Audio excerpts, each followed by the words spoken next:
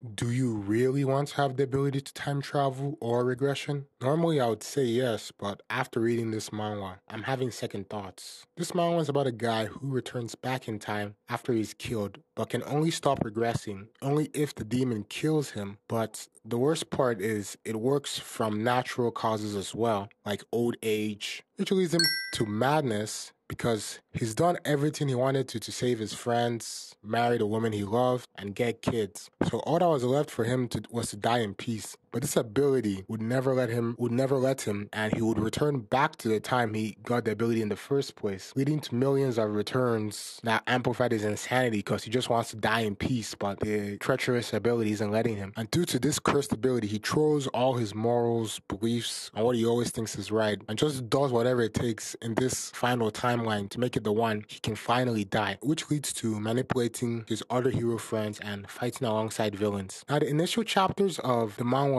is gonna leave you a bit confused since it's focused around a side character called Kim Min-soo, a hero who comes back to Earth and starts killing everyone since Lee Soon, the time travel guy that's gone mad, has killed his whole family before he returned and turned everyone against him so that he can become the devil to finally give him that sweet, nice death he's looking for. The name of the manhwa is Hero Has Returned, and on the bingeability scale, I rank this an A+.